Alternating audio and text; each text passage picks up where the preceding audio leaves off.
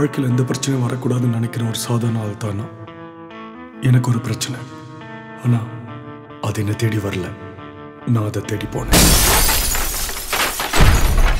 Sir, உங்கள் courier பாயும் இப்போ ஏன் கஷ்டத்தில் என்ன நடக்குதுங்க சார்? கன்ஃபியூஸ் பண்ணிட்டா, இது அவர்தான் எக்ஸிட்ல பிடிக்கவனா. ஒரு சாதாரணமான ஆளை அசாதாரணமாக்குறது சூழ்நிலை தான். வின்னர் ஆஃப் த வீக், அதாவது இந்த வாரம் ரொம்ப பேசப்படுற ஒருத்தர், பட் நீங்கள் கவனிக்காமல் விட்டீங்க அப்படிங்கிறவங்களாம் எடுத்து பேசணுன்ட்டு தான். பட் அவரை பற்றி சொல்கிறது முன்னாடி ஒரு விஷயம் சொல்கிறேன். கொரியர், போஸ்டல் இந்த மாதிரி விஷயங்கள்லாம் உங்களுக்கு தெரிஞ்சுக்கல. நான் ஒர்க் பண்ணி இந்த பேங்க்கில் ரொம்ப அவசரப்படுத்தினே இந்த மேனேஜர், இந்த லெட்டர் வந்து இப்போ சாந்தோம்லேருந்து இம்மீடியட்டாக காரைக்குடி போகணும் சொல்லிட்டு இந்த நார்மலாக மெதுவாக சொன்னாலே நான் சொதப்பேன். ரொம்ப அவசரப்படுத்தி கண்டிப்பாக போட்டுற சொல்லிட்டு காரைக்குடி அட்ரஸ் எல்லாம் எழுதெல்லாம் போட்டாச்சு. அடுத்த நாள் பெரிய ஷாக்கு. எங்கள் மேனேஜர் சாந்தோமில் இருக்காரு, அவர் டேபிள்லேயே இருந்தது அந்த லெட்டர். அடுத்த நாள் வந்துச்சு. என்னன்னு பார்த்தா ஃப்ரம் காரைக்குடி டு சாந்தோம் போட்டேன், கொஞ்சம் மாற்றிட்டேன். ஸோ இந்த மாதிரி போஸ்டலில் கொஞ்சம் மாறினா என்ன டேஞ்சர், இது சிரிப்பு வரலாம், பட் ரொம்ப சீரியஸான விஷயங்கள் போஸ்டலில் கொரியர் விஷயத்தில் ஒரு சீரியஸான விஷயத்தை எடுத்துகிட்டு நம்ம பிரேம்சாயின்றவர் சின்ன திரையில் கொடி கட்டி பறந்துருந்தார் பெரிய லெவலில். பட்டு சினிமாவுக்கு டிரான்ஸ்ஃபர்மேஷன் வரும்போது நிறைய பேருக்கு இல்லை அந்த ட்ராமாத்தனம், அந்த டெலிஃபிலிம் டைப்பில் தான் எடுப்பாங்க படம். பட் இவர் ரொம்ப வித்தியாசமாக இல்லை, கிட்டத்தட்ட கௌதமன் வேட்டையாடு விளையாடு ரேஞ்சுக்கு ஒரு படம் எடுத்து கொடுத்தாரு, ஆக்ஷன் த்ரில்லர். அதுதான் தமிழ்செல்வனும் தனியார் அஞ்சலும். அந்த படத்தை எப்படி டைரக்ட் பண்ணார், இன்ட்ரெஸ்டிங் பாயிண்ட்ஸ் என்னென்னு பேசுறதுக்கு பிரேம்சாய் இங்கே வந்திருக்கார். வணக்கம் மிஸ்டர் பிரேம்சாய். ஸோ பிரேம்சாய் வந்து எனக்கு மற்ற ரிவ்யூஸ் பற்றிலாம் தெரியாது. இந்த படத்தை பார்த்துட்டு நான் கஷாயம் வித் பாஸ்கில் ரிவ்யூ பண்ணும்போது ஒரு ஆக்ஷன் சீக்வன்சஸில் வந்து கதை இவ்வளோ ப்ரில்லியண்ட்டாக நவுந்து ஒரு படம் நான் ரொம்ப நாள் ஆச்சு பார்த்து. கௌதமனோட வேட்டையாடு விளையாடில் பார்த்து ஆக்ஷன் சீக்வன்சஸில் ஸ்டோரி மூவ் ஆகும். ஜஸ்ட் கண்ணாடி தெரிச்சு எல்லாரும் போய் விழுறதுலாம் வேறு, பட் ஸ்டோரி மூவ்மெண்ட் வந்து ஆக்ஷன் சீக்வன்ஸில் இருந்தது. இது எப்படி திலீப் சுப்ராயனோட பேசும்போது நடந்த விஷயங்களா இல்லை அதுக்கப்புறம் எப்படி ஆச்சு? இல்லை, ஏன்னா காமன் மேன் வச்சு தான் நான் படம் பண்ணுறேன், கொரியர் பாய். ஸோ ஆட்டோமேட்டிக்லி அவன் வந்து ஒரு மேக்கோ மாதிரி ஒரு 100 பேர் அடிக்க முடியாது, பைக்கில் வர ஒரு 10 பேர் அடிக்க முடியாது. ஸோ நான் எழுதுறப்ப அந்த மாதிரி ஆக்ஷன் சீக்வன்சஸ் இருக்கக்கூடாது. ஓகே. ஆனால் ஒரு காமன் மேனுக்குள்ளே இருக்கிற அந்த ஒரு இன்ஸ்டிங்க்ட், அந்த ஸ்பர் ஆஃப் த மூமெண்ட், அந்த மொமெண்ட்ரியில் அவன் என்ன பண்ண முடியும். ஸோ அவனை சேஸ் பண்ணும்போது அவன் எப்படி டபாய்ப்பான், எப்படி எஸ்கேப் ஆவான், எப்படி கவுண்டர் பண்ணுவான் அது. ஆமாம், அவன் வந்து அந்த நேரத்தில் அவனுக்கு இருக்கிற லிமிட்டட் ஸ்ட்ரென்த்தில் ஒரு சின்ன அவனுக்கு இருக்கிற ஸ்பார்க்கில் அவன் எப்படி ஒரு இன்டெலிஜென்ட்டாக வேலை பண்ணுறான், அதுக்குள்ளே தான் ஆக்ஷன் அடங்கி இருக்கணும். அது வந்து அவுட் ஆஃப் ஒரு ஹீரோ இமேஜுக்கு போகக்கூடாதுன்னு நான் கான்ஷியஸாக எழுதுறப்பவே எழுதி, இன்ஃபேக்ட் அந்த அவன் கவர் மாத்திர சீனாக இருக்கட்டும், அதுக்கு நான் ஃபர்ஸ்ட் ஹாஃபில் நான் பார்த்த வேலைன்னு வச்சுருப்பேன். அப்புறம் பாத்ரூமில் அவன் ஃபோன் எடுத்து பேசுகிறது, இது எல்லாமே நான் எழுதுகிறப்போ ஸ்க்ரீன் பிளேலேயே இருந்தது. ஓகே. ஸோ திலீப் வந்து பண்ணது வந்து அந்த சில ஆக்ஷன் சீக்வன்ஸ், பைக் சேஸ், அதெல்லாம் கொஞ்சம் எங்களுக்கு இருக்கிற ஒரு லிமிடேஷன்ஸ்ல என்ன பண்ண முடியுமோ அது பண்ணி கொடுத்தாரு. மற்றபடி நீங்க மென்ஷன் பண்ண அந்த ஜெய் வந்து என்னெல்லாம் அந்த கவர், ஃபார் எக்ஸாம்பிள் கிளைமேக்ஸ்ல அந்த செக் போஸ்ட் பிடிச்சி இழுக்கிறது ஒன்று இருக்குல்ல, அது ரொம்ப ஸ்டன்னிங்கா இருந்தது. கிளைமேக்ஸ்ல எப்படிரா இவ்வளவு அடிப்பட்டு கிட்டத்தட்ட 2 லாரி ரத்தம் வெளில வந்துச்சு அவர்கிட்ட. அதையும் மீறி ஜெயிக்கிறார் கடைசியில், கொஞ்சம் ஜஸ்டிஃபைபிளா இருந்தது அந்த இடத்துல. அது பிகினிங்ல நான் என்னோட ஸ்கிரீன் பிளேல எழுதி திலீப் கிட்ட சொல்றப்ப இப்படிதான் வேணும், எனக்கு இந்த மாதிரி ஒரு லொகேஷன் வேணும்னு ஃபிக்ஸ் பண்ணி தான் பண்ணது. ஸோ ஓகே, எனக்கு ரொம்ப ரொம்ப நல்ல ப்ளஸ் பாயிண்ட்டாக அது தோணுச்சு. பிகாஸ் ஆக்ஷன் சீக்வன்ஸ்னால் வெறும் அடித்தடி இங்கே அடித்தா போய் சிங்கப்பூரில் போய் ஓடுது அது மட்டும் கிடையாது, இங்கேயே விழுந்தால் கூட அதில் அர்த்தத்தோடு ஓடுதுன்றது கொஞ்சம் இன்ட்ரெஸ்டிங்காக இருந்தது. இதில் வந்து கொரியர் அனுப்புகிறவனுடைய லைஃப் டேஞ்சர், கொரியர் எடுத்துன்னு போகிறவங்க லைஃப் டேஞ்சர், யார் ரிசீவ் பண்ண போகிறாங்களோ அவங்க லைஃபும் டேஞ்சர். இதில் நல்ல த்ரில் இருந்தது. டக்குன்னு ரொமேனியா பக்கம் போனீங்க. ஸோ அப்போ எனக்கு கண்டிப்பாக தெரியும் நீங்கள் கௌதம் என்னோட டிஸ்கஸ் பண்ணுறீங்க சப்ஜெக்ட்டு. அவருக்கு எப்படியுமே லவ்வர் வந்து கனடா வரைக்கும் போவாங்க, அது அவருக்கு கொடுத்த ஐடியா? அது இல்லை இல்லை, ஆக்சுவலாக வந்து இது காதலுக்காக போல, கொரியருக்காக தான் போனாங்க. அவர் காதலுக்காக போவார், எனக்கு அவ்வளோ பட்ஜெட் இல்லை. ஸோ மினிமம் அலப்பி வரைக்கும் போவாங்க. ஆமாம், எனக்கு இந்த ஒரு ப்ராப்ளம் வரணும் கவரில், அதை நான் ஃபிக்ஸ் பண்ணேன். இப்போ ப்ரோட்டோகானிஸ்ட் வந்து ஒரு மெசஞ்சர், அவன் தலைக்கு அவனை அறியாமல் ஒரு அவனுக்கு தெரியாது, ஒரு ஸ்டேஜுக்கு அப்புறம் தெரிய வரும்ன்றது தான் ஸ்க்ரீன் பிளே. ஸோ இதில் வந்து கள்ளக்கடத்தல் பண்ணுறாங்க, டைமண்ட்ஸ் கடத்துறாங்கன்னு ஒரு கிளீஷேட் இது கூட வச்சிருக்கலாம். சரக்க எங்க வச்சிருக்க, சரக்க எங்க வச்சிருக்க அந்த சீன் இல்லை நல்ல. ஸோ அதனால அந்த கவரில் தேர் ஷுட் பி சம்திங் எக்ஸ்க்ளூசிவ்னு நான் விருப்பப்பட்டு தான் மெடிக்கல் ப்ராப்ளம் ஒன்று ஐடென்டிஃபை பண்ணணும், அதுலேயும் வராத ப்ராப்ளமாக இருக்கணும் அப்படின்ட்டு எனக்கு டாக்டர்ஸ் ஃப்ரெண்ட்ஸ் கிட்டலாம் கன்சல்ட் பண்ணி அவங்க எனக்கு ஒரு ஹிண்ட் கொடுத்து, நான் அதை கிட்டத்தட்ட ப்ரீ ப்ரொடக்ஷனில் ஒரு 2-3 மந்த்ஸ் ரிசர்ச் பண்ணேன். ஃபோர்ஸ்ட் அபார்ஷன், அது அந்த embryonal stem cells, foetal stem செல்ஸை வந்து ஃபோர்ஸ்ட் அபார்ஷன் பண்ணி அவங்களுக்கு மிஸ்கேரேஜ்னு சொல்லி இந்த மாதிரி நிறைய ரேக்கெட்ஸ் நீங்கள் இன்டர்நெட்டில் வந்து ஃபீட்டல் ஸ்டெம் செல்ஸ் ஸ்கேம்னு போட்டாலே லிஸ்ட் ஆஃப் திங்ஸ். இன்னொரு விதத்தில் கொஞ்சம் டிஃப்ரெண்ட்டாக பண்ணீங்க. நார்மலாக ஹீரோவோட கேர்ள் ஃப்ரெண்டு போய் மாட்டிப்பாங்க அந்த மாதிரி, பட் அதுக்கு பதில் என்ன பண்ணீங்க, ஹீரோட சிஸ்டர் மாட்டிக்கிற மாதிரி பண்ணிட்டீங்க. யூஸ்வலாக ஹீரோயின் மாட்டிப்பாங்க. தெகிடியில் பார்த்தீங்கன்னா ஹீரோயினே லாஸ்ட் டார்கெட்டாக இருப்பாங்க. ஸோ இப்போ முதல் சப்ஜெக்ட் ஒன்று சினிமாவுக்கு வரோன்னா நிறைய விஷயங்கள் மைண்டுக்கு போயிருக்கும். நம்ம வந்து ஃபஸ்ட்டு டைரக்ஷன் எடுக்க போகிறோம், இப்படி ஸ்க்ரீன் பிளே ஓரியன்ட் சப்ஜெக்டாக போகிறதா வேணாமா, இல்லை கன்ஃபைன் டு 4 walls ஒரு சப்ஜெக்ட் எடுத்துடலாமா, அப்படி தான் இருந்ததா? இல்லை நான் ஃபஸ்ட்டு கொரியர் பாய், ரொம்ப கொரியர் பாய் வந்தது கிடையாது எனக்கு தெரிஞ்சு. ஹீரோ வந்து கொரியர் பாய் ஒரு முக்கியமான கண்டென்ட் வரும் அந்த பக்கத்துல, பட் ஹீரோ வந்து கொரியர் பாயா ப்ளே பண்றாங்க தமிழ் சினிமால எனக்கு தெரிஞ்சு அந்த வயல் இல்ல சார், அது ஒண்ணு இருந்தது. அப்புறம் இந்த காதி கிராமயோகன்றது நிறைய பேருக்கு தெரியவே தெரியாது அப்படி ஒண்ணு இருக்குன்னு. ஸோ ஹீரோயின் வந்து காதி கிராமயோகில் வேலை பார்க்குறாங்கன்ற போது அது ரெண்டுமே வந்து ஒரு பேக் ட்ராப் புதுசா இருந்தது. இந்த கொரியர்ல வர ஸ்டெம் செல்ஸ்ன்ற மேட்டர் புதுசா இருக்கும் போது இந்த கிளீஷே இல்லாம ஒரு ப்ராப்ளம், கிளீஷே இல்லாம ஒரு காதல் பேக் ட்ராப் வச்சுக்கலான்ட்டு தான். ஹீரோ அவ்வளோ மக்கா காதி கிராமத்தில் நிறைய பிரான்ச் இருக்கு, ஒரு பிரான்ச்ல ஃபயர் தெரிஞ்சு போய் தண்ணியில் வச்சிருக்காரு. லவ் இஸ் பிளைண்ட், அது கண்ண மூடி வச்சிருக்காரு. லவ் இஸ் பிளைண்ட் இல்ல, காதி கிராமியம்னு கேட்கறப்போ பிளைண்டா ஓடிடுறாரு. அவருக்கு தெரியாது காதி கிராமியம், அதுக்கப்புறம் தான் தெரியும் பவுண்ட் ரோட்ல எல்லாம் பிரான்ச் இருக்கு. கொஞ்சம் ஆச்சரியமா இருந்தது, என்ன இவ்வளோ கொரியர் எடுத்துட்டு போய் எஸ்கேப் எல்லாம் இவ்வளோ மூலையோடு இருக்காரு, தப்பான கடையில் போய் தண்ணி அடிக்கிறாரு, கொஞ்சம் ஆச்சரியமா இருந்தது. Love is blind Amy Gautham அப்படின்னு நீங்க நாங்களாம் ரொம்ப அப்படியே ஆர்வமா இருந்தோம், 4-5 டுவேட்லாம் இருக்குன்னு சொல்லிட்டு நீங்க சாந்தமா வந்து ஒரு அக்ராத்தில் இருக்கிற மாதிரி காமிச்சிட்டீங்க. அது ஒரு பெரிய டிசப்பாயின்மெண்ட் இருந்தது. நிறைய அட்வர்டைஸ்மெண்ட்லாம் கூட பயங்கர கிளாமரஸா இருக்காங்க பார்க்கறதுக்கு. அது பர்பஸா டீ கிளாமரைஸ் பண்ணேன் அந்த ரோலுக்கு அவங்க. ஏன்னா காதி கிராமயோகுக்கு ஃபர்ஸ்ட் ஃபிட் ஆகணும் அவங்க. ஆமா, ஸோ அதுக்கு அதுவே கொஞ்சம் மிகைப்படுத்தி தான் அவங்க கவுண்டருக்கு பின்னாடி நிக்க வச்சேன். அவங்க ஆடியன்ஸையும் பிளைண்ட் ஆகிட்டீங்க ஏமி வரும்போது. அப்படியா? இல்ல அந்த மாதிரி ஏரியாவுக்கு போவே இல்லை, ஸ்கிரிப்ட் கூட இடம். பட் எங்கேயான சிகப்பு ரோஜாக்கள் ஹெல்ப் பண்ணித்தான் இந்த ஜவுளி கடையில் இருக்க அங்கே ஹீரோயின்? இல்ல இல்ல இல்ல, ஏன்னா அதுல கமல் போய் அப்படி பாப்பாரு, ஸ்ரீதேவி ஜவுளி கடையில் இருப்பாங்க. இல்ல அந்த மாதிரி இன்ஃப்ளூயன்ஸ் எதுவும் இல்லை. சப்சிக்வெண்ட் ப்ராஜெக்ட்ஸ் ஏதாவது ஆஃபர் வந்திருக்கா இந்த படம் பார்த்துட்டு? இல்லை இது ஜென்ரல் ரிவ்யூஸ் அவ்வளோ என்கரேஜிங்காக இல்லை, நான் பார்த்து வரேன் நியாயமாக இருந்திருக்கணும் அப்படிதான் நான் ஃபீல் பண்ணேன். ஓவரால் பார்த்தீங்கன்னா எக்ஸப்ட் 1 or 2 ரிவ்யூஸ், மற்றது எல்லாருமே இந்த புது பாயிண்ட் அப்ரிஷியேட் பண்ணாங்க. ஸ்க்ரீன் பிளே வந்து நல்லா இருக்குன்னு சொல்லுவாங்க. எக்ஸப்ட் 1 or 2 ரிவ்யூஸ் தான் ஆக்சுவலி. ஓகே. ஸோ அது எப்பவுமே டிஃப்ரென்சஸ் இருக்குதான். இல்லை இந்த ஃபீல்டில் ஒரு 2-3 பேர் என்கிட்ட வந்து என்ன இதை இப்படி தூக்கி விட்டீங்க அப்படின்னு என்கிட்ட கேட்டாங்க. நான் தூக்கி விடுறதுக்குலாம் ஒன்றுமே கிடையாது, மக்கள் கை தட்டினாங்க. நிறைய இடத்துல வந்து மக்கள் கை தட்டுறாங்க இந்த scenes, they are going in to the story அவ்வளோ ஜாலியாக. அதனால நல்லா இருக்கு, அந்த 2 hours ஹோல்ட் பண்ணிட்டாங்க, ஆக்ஷனில் நல்லா பண்ணாங்கன்னு சொன்னேன் தான். அதுதான் பிரைமரி. எனக்கும் ஆடியன்ஸ் ரெஸ்பான்ஸ், தியேட்டர் ரெஸ்பான்ஸ் நல்லா இருக்கு, வேர்ட் ஆஃப் மவுத்ல தான் இருந்தது. ரிவ்யூஸ் கூட நீங்க சொன்ன மாதிரி எக்ஸப்ட் 1 or 2 ரிவ்யூஸ் மற்றது எல்லாமே அப்ரிஷியேட் பண்ணி தான் மென்ஷன் பண்ணியிருந்தாங்க. Okay okay. So Gautham மேனுடைய role என்னது, எந்த அளவுக்கு கதையோட இன்புட்ஸ் வந்து ஹெல்ப் பண்ணார் இதில்? கதையில் நான் அவருக்கு நரேட் பண்ணேன், அந்த கதையை தான் எடுத்து கொடுத்தேன் அவருக்கு. அதில் அவர் ரொம்ப ஹாப்பி. அவர் எங்கேயுமே இன்டர்ஃபியர் பண்ணல. ஷூட்டிங் ஸ்பாட்டுக்குலாம் கூட நான் வற்புறுத்தி தான் வர வச்சேன். என்டையர் ஷூட்டிங் ஸ்பாட்டில் இன்டர்ஃபியரன்ஸ்லாம் கிடையாது. 1 or 2 days தான் வந்தார் அவர். அது கூட அந்த ஃபுட்டேஜ் ஃபர்ஸ்ட் ஷெட்யூல் நான் எடுத்ததெல்லாம் பார்க்க சொன்னேன். ஃபர்ஸ்ட் ஷெட்யூல் கூட வேணாம் பிரேம்னாரு. அப்புறம் அவர் 1 time தான் பார்த்தாரு. போஸ்ட் ப்ரொடக்ஷனில் எடிட்டிங் ஆர்டர் சிலதுக்கு அவர் சஜஸ்ட் பண்ணார்.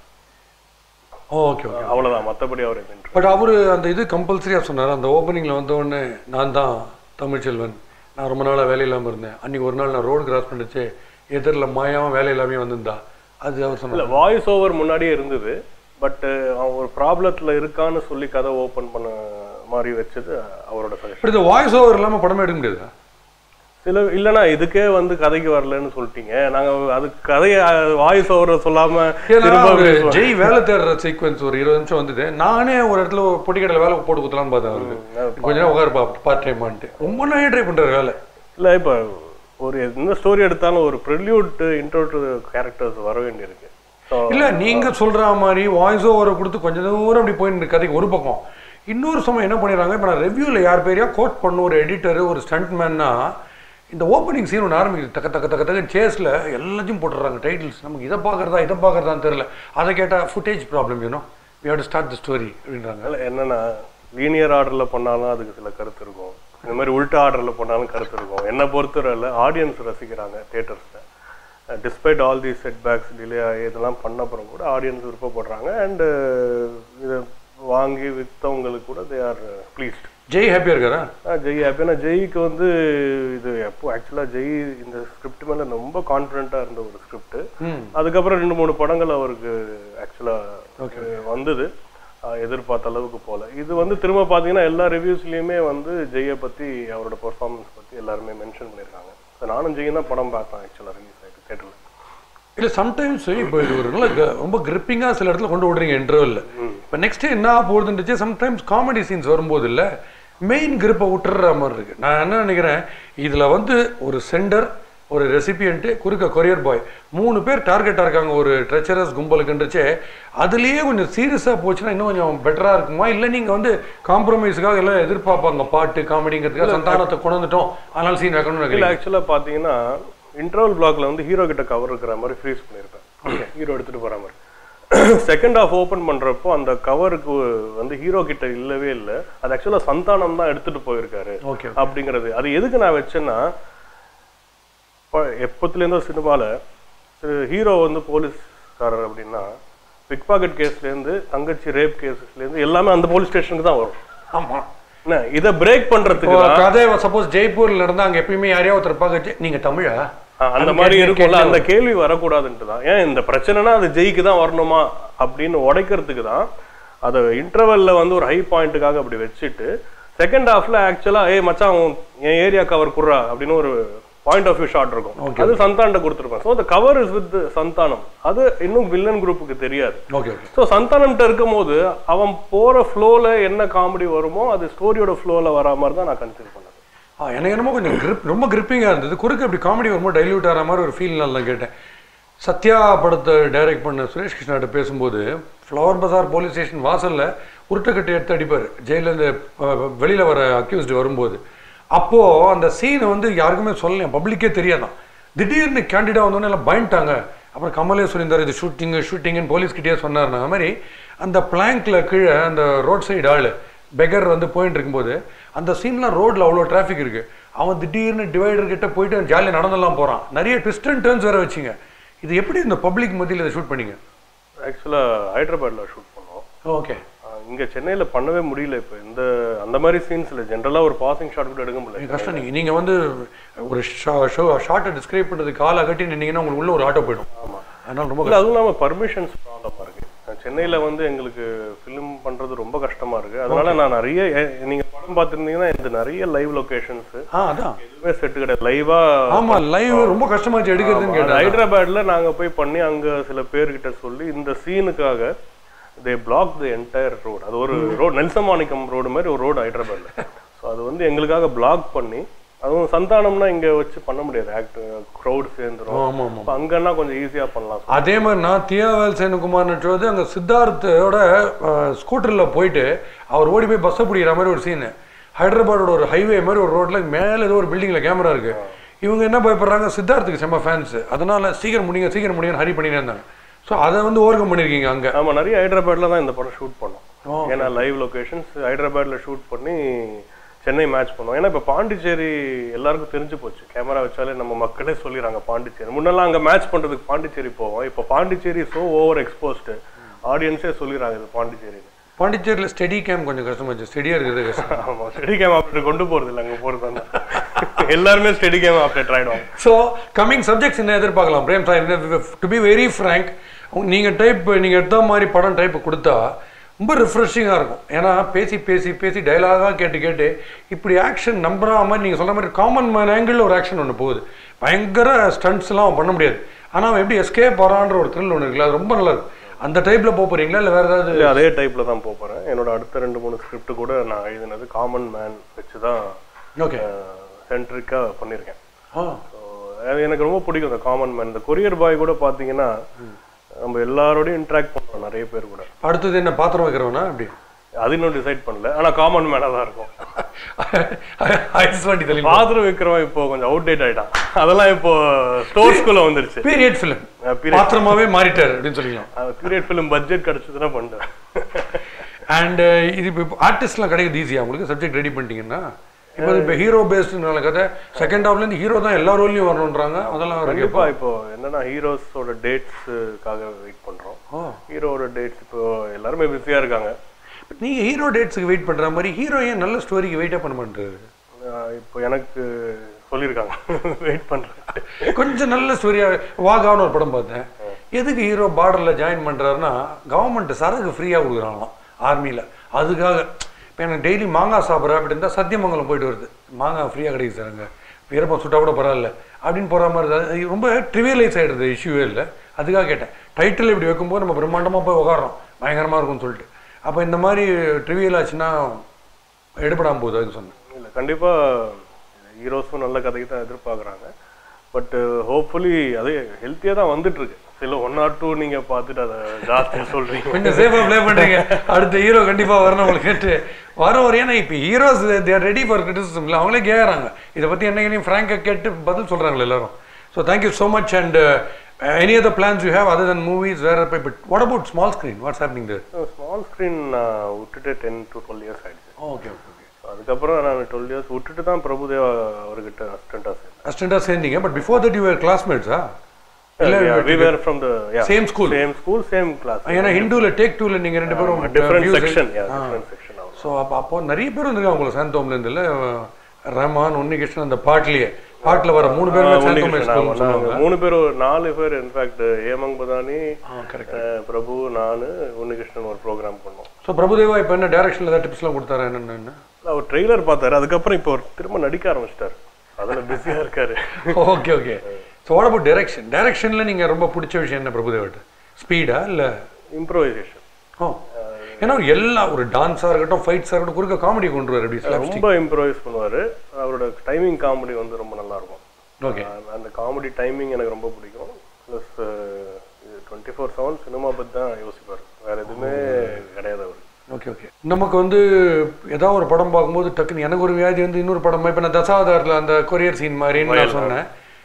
சில பேர் ஒருத்தர் சார் இங்கிலீஷ் படம் பிரீமியம் ரஷ் சார், அதுதான் சார் கொரியர் பாயின்ட்டாங்க. அதே சப்ஜெக்ட் இன்ஸ்பிரேஷனா? இல்லை, என்னென்னா ப்ரீமியம் ரஷ் வந்து 2012 தான் ரிலீஸ் ஆச்சு, டிசம்பரில். ஓகே. நான் இந்த கதையை வந்து 2011 ரைட்டர்ஸ் யூனியனில் பதிவு பண்ணிட்டேன். அதே ஹீரோ வந்து கொரியர் பாய், இந்த ஸ்டெம் செல்ஸ் அதெல்லாம். ஸோ என்ன ஒரு ப்ராப்ளம்னா, பை 2000 இது ப்ரீமியம் ரஷ் ரிலீஸ் ஆகிறதுக்கு முன்னாடி நான் தமிழ்செல்வன் ஒரு 40% ஷூட்டிங் முடிச்சிட்டோம். ஓகே. ஸோ இந்த படம் வந்து அதுக்கு அந்த டைமில் பண்ணது. இதில் அந்த மாதிரி சில விமர்சனங்கள் வந்ததுக்கு காரணம் நான் என்ன நினைக்கிறேன்னா, ஹீரோ வந்து கொரியர் பாயாக இருக்கிற ஒரே ஒரு கோஇன்சிடென்ஸ் தான் காரணம். இதில் எந்த இதுவுமே போலீஸ்கார சப்ஜெக்ட் நிறைய வந்திருக்கு. இப்போ நீங்கள் பார்த்தீங்கன்னா 3 முகம் படத்தில் கூட ரஜினி சார் வந்து போலீஸ்காரராக இருக்காரு, வைஃப் இறந்து போயிடுவாங்க, வில்லன் தான் மர்டர் பண்ணுவாங்க. அந்த மாதிரி ஒரு 10 படம் அதுக்கப்புறம் வந்திருக்கு. அப்போ 3 முகம் இன்ஸ்பிரேஷன். வேட்டையாடு விளையாட்டுல கூட வந்து கமல் சாரோட வைஃப் வந்து வில்லனால சாவடிக்கப்பட்டோம். அப்போ 3 முகம் இன்ஸ்பிரேஷன் வேட்டையாடு விளையாடு அப்படி சொல்ற மாதிரி தான் இருக்கு. இதுல ஒரே ஒரு கோஇன்சிடென்ஸ் வந்து இந்த rarity of the hero being a messenger, அதுதான் அப்படி யோசிக்க வைக்கிறது. மற்றபடி ஐ டோன்ட் திங்க். ஏன்னா அது ஃபேக்ட். யாருக்கான அப்படி விமர்சனம் செஞ்சவங்க வந்து ரைட்டர்ஸ் யூனியன்ல விசாரிச்சாங்கன்னா அது இருக்கு, பதிவு செஞ்சு இருக்கு, வேக்ஸ் போட்டு இருக்கு. அவங்களுக்காக நான் வேணா ஓப்பன் பண்ணி காட்டுறேன். இல்லை இப்போ பிரீமியம் ரஷ்ங்கிற டாபிக்னால இப்போ இன்னொரு சுப்பீரியர் ஹீரோ டாப் ஓப்பனிங்லாம் இருக்கிற ஒரு ஹீரோவை போட்டுருந்தா டிக்கெட்ஸ் ப்ரீமியமில் போய் இன்னும் கொஞ்சம் ரஷ் அதிகமாக வந்திருக்குன்னு எதிர்பார்க்குறீங்களா? இல்லை எப்படி? அடுத்த படத்துக்கு வேணா பார்க்கலாம். ஃபேண்டாஸ்டிக்கான thrillers and lovely action subjects, more scope for screen play அதில் கொடுத்து நீங்கள் இன்னொரு டிஃப்ரெண்ட்டான டைமென்ஷனை கொண்டு வந்தீங்கன்னா சூப்பராக இருக்கும். Thanks for joining us. Thank you. Great luck to you. Thank you boss. Hi viewers. நான் சிலப்போ இந்த ஃப்ரைடே ரிலீஸ் படம் பார்க்குறப்போ திடீர்னு ஒரு உருவம் வரும், அப்படி நிற்கும் என்னோட மேலே ஒரு உருவம். அடடா, நம்ம படம் ஒரு வெள்ளிக்கிழமை ரிலீஸ் ஆகும், இந்த மனுஷன் வருவான், என்னத்தான் சொல்ல போகிறானோன்னு பயந்துகிட்டே இருந்தேன். அப்படி ஒரு ஃப்ரைடே வந்தது. எல்லோரும் பாஸ்கி ரிவ்யூ பண்ணிட்டாங்கன்னா ஃபஸ்ட்டு ஜெய் தான் எனக்கு சொன்னார். ஃபஸ்ட்டு ஒரு SMS காட்டினார், பாஸ்கி அனுப்பிச்சிருக்காரு. சரி, ஓகே தப்சண்டான். அப்புறம் யூடியூப் போட்டேன். Bhaski is very frank. So அது வந்து எனக்கு ஒரு நல்ல ஒரு அனுபவம். என்னென்னா அவர் வந்து எதுவாக இருந்தாலும் ஓப்பனாக யாருக்கும் பயப்பட தேவையில்லை. ஏன்னா அவர் ஒரு ஜென்ரல் ஆடியன்ஸாக படம் பார்க்குறாரு. Is not bound with any thing else, media எதுவுமே கிடையாது. அவருக்கு எந்த விதமான ஒரு அட்டாச்மெண்ட்லாம் கிடையாது. எதுவாக இருந்தாலும் மனசில் படத்தை சொல்லுவார். ஸோ அப்படிப்பட்ட ஒரு விமர்சகர் வந்து என் படத்தை வந்து நல்லா ரேட் பண்ணியிருக்காரு. அதோட ப்ளஸ்ஸும் மைனஸும் சொல்லியிருக்காரு. மைனஸை நான் திருத்திக்கிறேன் அடுத்த படத்தில். ப்ளஸ்ஸுக்கு ரொம்ப thanks Bhaski. And all viewers, please subscribe to Bhaski TV.